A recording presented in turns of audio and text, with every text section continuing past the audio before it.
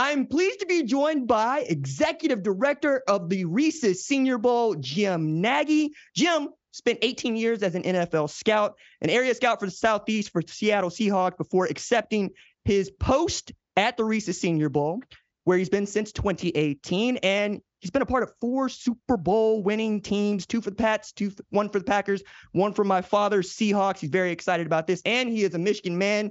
Jim, thanks so much for taking time to join us here. How you doing? Yeah, I'm great, RJ. Thanks for having me on, man. I'm excited to talk with you because we here at the #1 college football show are very interested in what the University of Michigan is doing. And you had a tweet that took on its own level of virality. We're talking about Michigan and its offensive line. I'm calling the Nagy Nasty 7 here. Zach Zinter, Trevor Keegan, Drake Nugent, Trente Jones, Kareem Barnhart, Miles Hinton, and Ladarius Henderson. Why do you think that this group could be so good?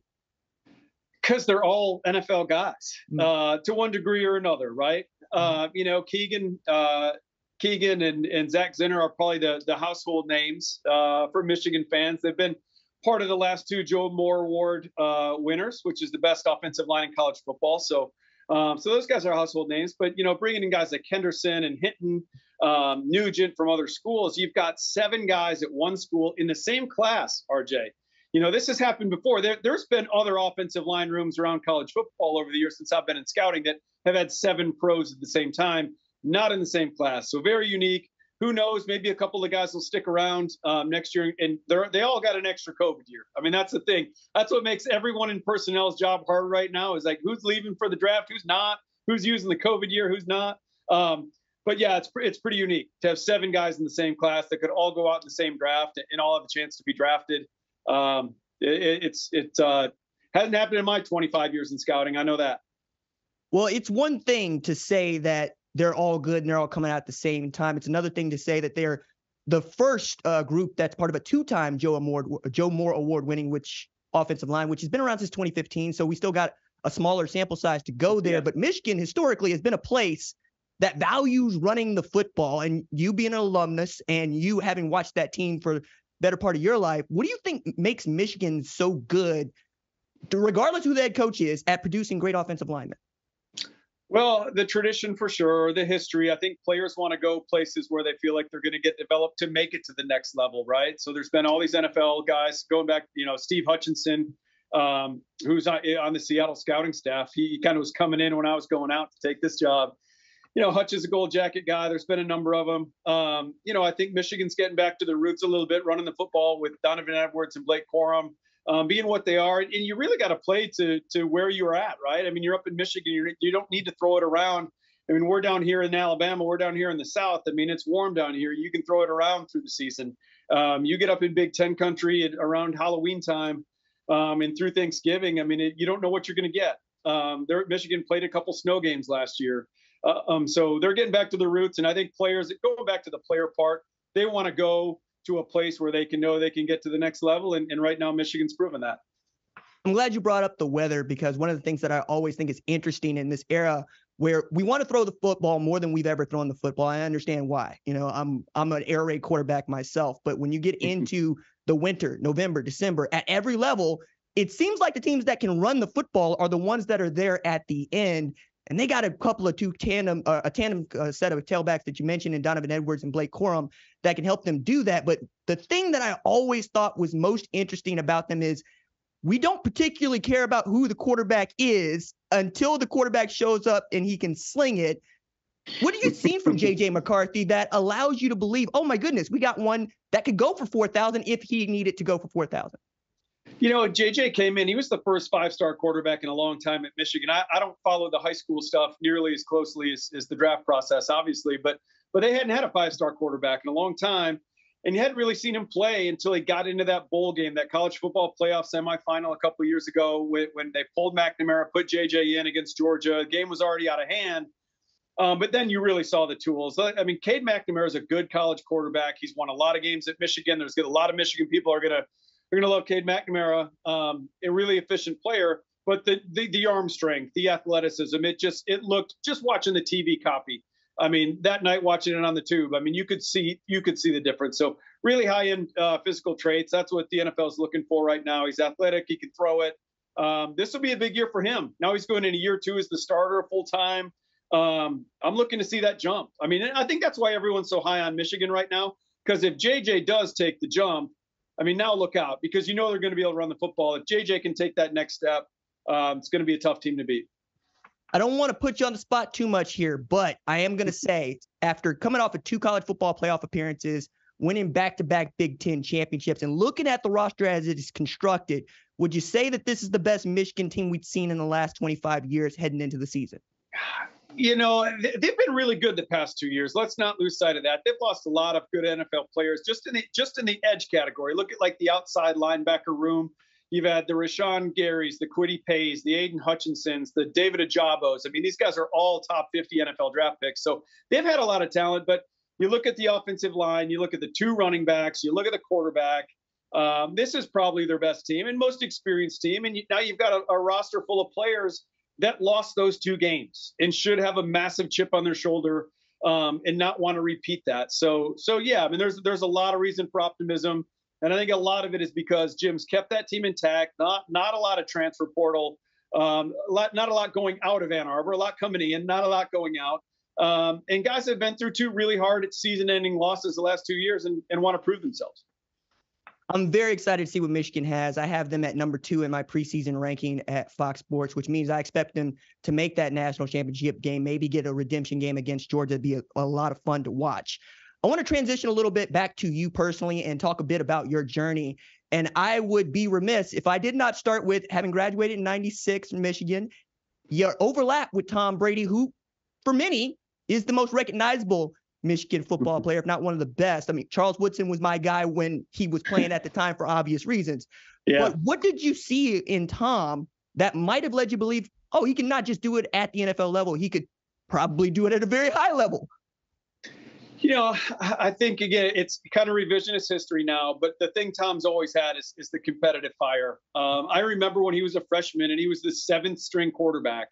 There was a lot of good players in front of him, and he took that challenge. He moved all the way from San Mateo, California, to be the 7th string quarterback, believing in himself. I don't think anyone would have said he would have won 7 Super Bowls when it was all said and done, but when you see Tom in those critical situations in games, even going back to his time at Michigan, right? I mean, he stepped up in big moments. And I think what we lose sight of, Tom was 17-4 as a starter at Michigan. People act like Tom barely played at Michigan. He played a lot of good football there. But going back all the way back to that time, when he needed to make a throw and he needed to move his team, critical moment, 2-minute, end of game, he came through. And I think that's where, as an evaluator, I think a lot of people have learned that lesson from Tom, is you really watch the quarterbacks in the moments that really count in the game, and what they do in those moments. So yeah, unbelievable career. Man, it's gonna be weird not watching him. So the NFL just seems different without him. It just seems like a different league. Certainly. I mean, 20 years playing in this league, doing what he did, it does feel like he's just become a part of the furniture. So I'm with you on how the transition has gone. But I'm very interested if you can tell us a bit about how to be better fans watching the sport and getting to understand the sport, because you put in the miles, you put in the days. I believe at one point in your career, you're on the road 190 nights a year. How does the game evaluate today versus then? And how can we as fans better watch the game and be better fans about what we're seeing? Yeah, RJ, that's why I'm sitting in this chair. That scouting life is not all it's cracked up to be sometimes. I mean, that's a lot of time away from your wife and kids. I'll say that. I would say take your eye off the ball a little bit. You know, like, I think everyone's focused on, a lot of people are focused on watching the ball and where that goes. I think you see some of the best football in the trenches. You know, I think big picture, sometimes if you don't have a huge background in football and you just want to watch, it's hard to know what all 22 parts are doing. But watch those trenches, man. You watch the big guys. That's why I think people love Senior Bowl one-on-one battles, because they watch the offensive line and defensive line, and you watch 2 big 300-pound guys collide, and you can kind of tell who got the better of the other guy, right? So that I would say that watch the big guys. I don't think a lot of people are inclined to watch the O-line, D-line, and there's some fun football in there. Absolutely, and I want to get into the specifics of what you are watching as you prepare to invite guys to the Reese's Senior Bowl, and also want to acknowledge the tremendous success that the Senior Bowl has had more or less since you took over. It's already been an institution. We've been watching that game for some years, but my goodness, when I see some of the guys that come through there and I see the way in which you are able to market the Senior Bowl, I am blown away. As an Oklahoma fan, seeing the Oklahoma on one side of Jalen Hurts' helmet and the Alabama on the other side, I said, okay, so somebody was thinking this one through. Somebody's going to make sure that everybody understands that we know what Jalen represents to the sport. How has that transition been for you, and how do you go about, well, evaluating the players that you want to invite to the Senior Bowl? Yeah, that Oklahoma thing, that went for a lot of money. We auctioned that off. That Jalen helmet went for a lot of money. No, the Senior Bowl has been great for a long, long time. I will say this. I mean, we have used social media to market the game and really get it out there. What a great game this is. The folks here in Mobile, we're getting ready to celebrate our 75th anniversary this year, and we're putting together a 75th anniversary team. And we're only taking players from the last 25 years because we already did a 50th anniversary team 25 years ago. But I mean, you're talking the defensive line is going to be DeMarcus Ware, Aaron Donald, Michael Strahan. The linebackers are going to be Derek Brooks, Patrick Willis, Brian Urlacher. So, I mean, I think that's who they'll be. Well, they'll be on the ballot. I don't know. We're doing a fan vote, so we'll see who the fans vote for. But I'll say this, this has been a great job. People ask if I miss the NFL, and I do around draft time to an extent. But what we've tried to do here is just build a personnel department the best we can with our resources. And like this year, for example, we have 11 former NFL scouts on our staff. And we'll be all over the country at games every Saturday. And if it were just me, it's sitting in Mobile, Alabama, picking a roster, that would not be fun. I'm all about a collaborative process. I love talking about players and bouncing ideas and having those disagreements and those respectful arguments, if you will. So that's our process. That's how we do it. So we're going to hit the ground heavy. We put the schedule together today. As a staff, we'll probably be at a dozen to 12, 13, 14 games every week. And we owe it to these players. We have to have a real process because there's a lot of players all around the country at all levels, Division III, Division II, FCS, and they all deserve a chance. So we're going to watch all the tape and do the best we can. And we're not going to always get them right, but we're going to do our best. I appreciate the work. You guys mention a name and it sends me down a rabbit hole, and I get to find out so much more about these players and their stories. And that's why I do what I do, is I love to tell those stories and learn those stories. And if not for you all being able to evaluate them the way you are, perhaps I never hear about them. I want to talk a little bit about, you mentioned Patrick Willis, who is an Ole Miss Hall of Famer for me, right? Mississippi Hall of Famer for most, but also you get to work with one. Sly Croom was that guy when I was growing up in Hattiesburg, Mississippi. That was our guy. Do you have a story you can tell us about the great Sylvester Croom? He is a legend. I would say the best story is when they hired me here at the Senior Bowl. It probably wasn't a big enough hire at the time. So they piggybacked. They put Sly Croom in the deal. They made him vice president of the Senior Bowl. He kind of carried the press release, I guess. But no, he's been an unbelievable mentor for me. I'll say this, like a personal story. My son played high school football the last couple of years. He was a senior last fall, and we had a little thing every Thursday night before the games where the families would bring in a guest speaker. And I was able to bring Coach Croom in to speak to my son's team, the group of seniors. It was just the seniors. Brought him over to the house, and we played some of the ESPN documentary that they did years ago on Coach Croom and his history, being the first, black head coach in the SEC, and just being a pioneer in the sport. And man, to see the look, we played the video first. We played some of the video first, and then when he walked in the room, the respect he got from guys. I mean, these kids they weren't around when Coach Croom was at Mississippi State, and they don't know the legend. And now to meet him in person, man, to see the younger generations respect, and then hear him talk about his playing days at Alabama and what he got from Bear Bryant, man, it was a special night. I'll never forget it. Outstanding man, outstanding legacy, and means the world to me personally. Before I let you go, Jim, I would be remiss if we did not talk about the guy that we all expect to be the #1 overall pick in the 2024 NFL draft. I say we, being folks with me, like me, with a microphone, in Caleb Williams at USC, returning Heisman winner. I don't know that we've seen the kind of hype that is around what he has done and could do at USC. Could you tell us what makes him different rather than his ability to just make things happen when the pocket is no longer there? Well, first off, I think we need to come up with, what are we coining this thing? We had tanking for Tua a few years ago. I don't know what we're doing for Caleb, but no, he's special now. I don't spend a ton of time watching players that aren't, eligible to play in the Reese's Senior Bowl. So, but guys are special when you're not looking for them, you're not watching them, and they just make certain plays that pop out. Sometimes as a scout, that's how you'll identify a really good underclassman. Like I'm sure back in the day, Charles Woodson stuck out like a sore thumb, blanketing people at Michigan.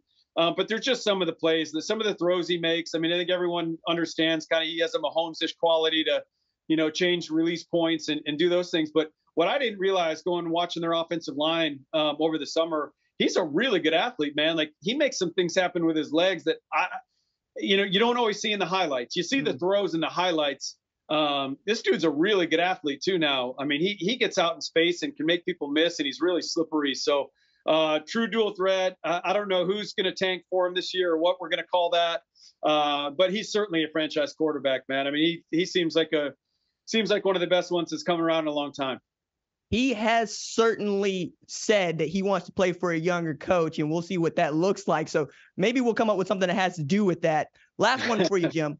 Is there a player that you are watching that is eligible for the Senior Bowl that we should know about? Oh, man. We mentioned Blake Corum earlier, the running back at Michigan. There's a bunch. This is a really good class.